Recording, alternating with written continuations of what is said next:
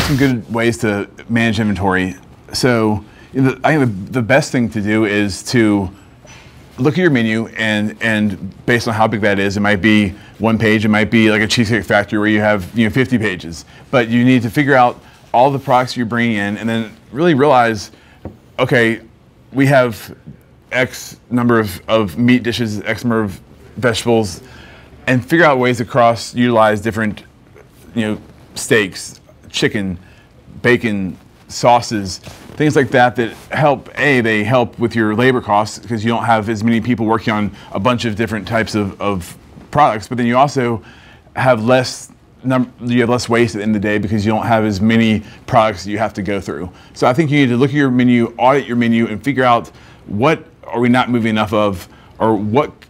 do we only have on the menu at one place here in the back of the menu that nobody ever looks at, that we can maybe add to the appetizers also, or use the steak from that appetizer for an entree special. So I think it's auditing your menu, but then also, I think it's really important to be on top of your staff, to know that, okay guys, we're running a business here. At the end of the day, it's my assets on the line, and if we don't keep things tight, if we don't really focus on doing the best work we can, while also sticking to the business core that we really need to be successful, then we're going to lose. We're going to have to close up shop, and we'll all have to find jobs. So I think it's really getting your staff to buy into the fact that, hey, we're a business and we need to make money, and let's try and have a good time in the process.